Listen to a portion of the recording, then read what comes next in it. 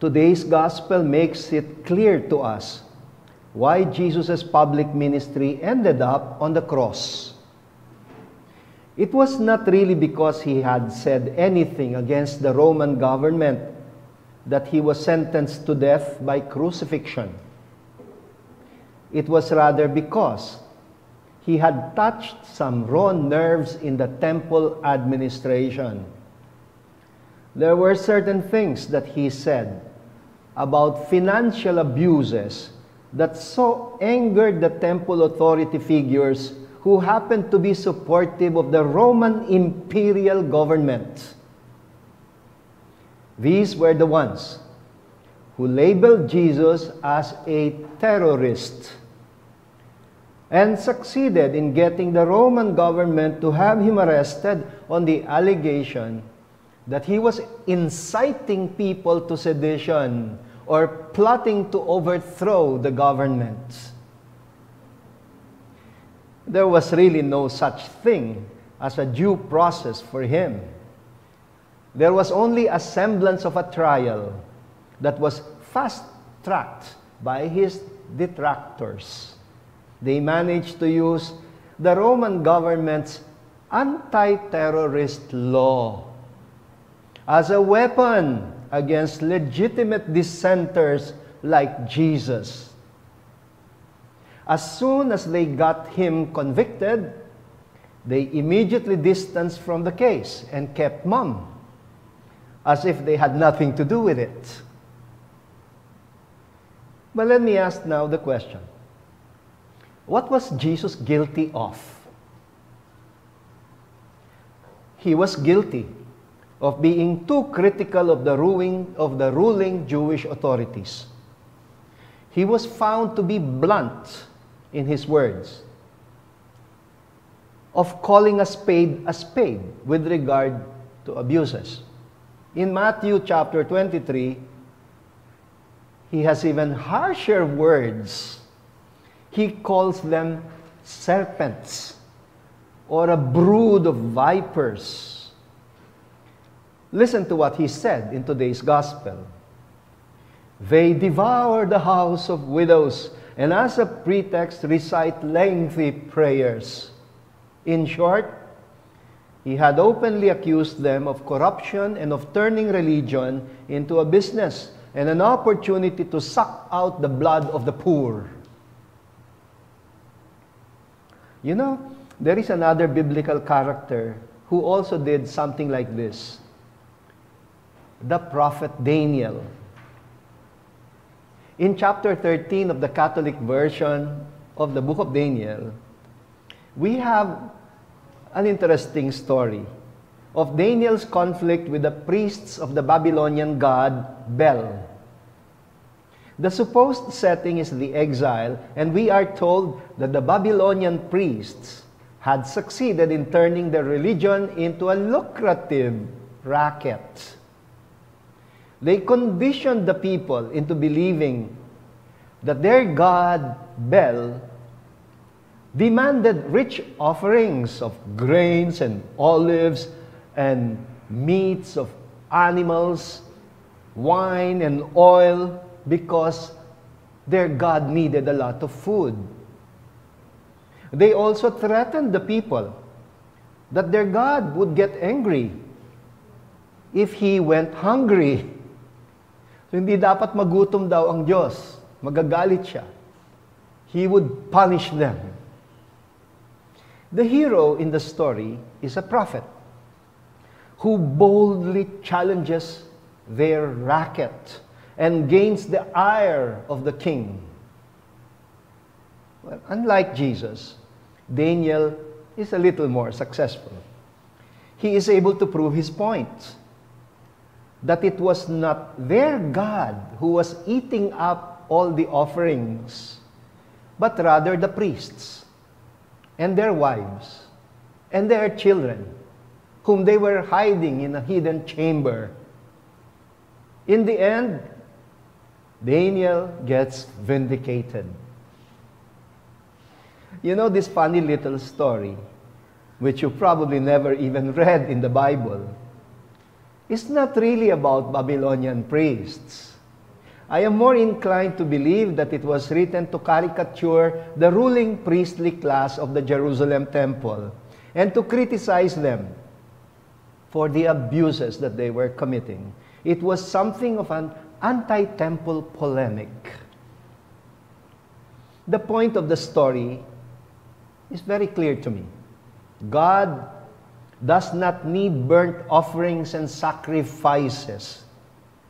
And the prophets of the Old Testament have pointed this out many, many times. Why? Because the people tended to think that they could get away with murder and corruption by just offering costly sacrifices to the temple. They regarded them as shortcut to salvation. Do you remember that song that was sung by Peter, Paul, and Mary, entitled, "All My Trials, Lord"? You remember the line that says, "If religion were a thing that money could buy, then the rich will live and the poor will die." Basically the same message. You know, Israel was required to do tithing. They paid tithes, meaning 10% of all their earnings. But it was clear to them in their tradition that it was not an offering to God. They were rather their obligation to the priestly family of the Levites, because the Levites did not get their share or portion when the promised land was divided, because they were told to regard only God as their portion and their cup. This has been an issue among the prophets already centuries before the time of Jesus Christ. In Micah chapter 6, verses 6 to 7, we hear the prophet saying, "With what shall I come before the Lord? Shall I come before him with burnt offerings, with calves, with rams, or with streams of oil? Shall I offer my firstborn child for all my sins?" Then the answer of the prophet follows. It is the answer of God. Verse 8 says, "You have been told, O mortal, what is good and what the Lord is requiring of you, only to do justice and to love goodness and to walk humbly with your God." We have this too in Psalm 51. Do you remember the line that says, "For in sacrifices you take no delight, burnt offering from me you would refuse. My sacrifice is a contrite spirit, a humble and contrite heart you will not spurn." So what Jesus and the prophets before him were pointing out in their critique of burnt offerings and sacrifices was really the tendency to develop an attitude of false righteousness, as if they could buy their way to heaven, as if God owed them a debt of gratitude for what they were offering. In the Sermon on the Mount, Jesus tells his disciples not to imitate those who blow trumpets in order to call attention to themselves when they are doing their almsgiving. In one of the weekday prefaces that is prayed at Mass, there is a line that expresses this very beautifully. In fact, it's one of my favorites. It says, "To God, you have no need of our prayers." Maybe you can replace prayers there with offerings. "You have no need of our offerings. Yet our desire to thank you is itself your gift. Our prayer of thanksgiving adds nothing to your greatness, but makes us grow in your grace." The logic of Christianity, my brothers and sisters, is this. God is not asking for 10% of your income.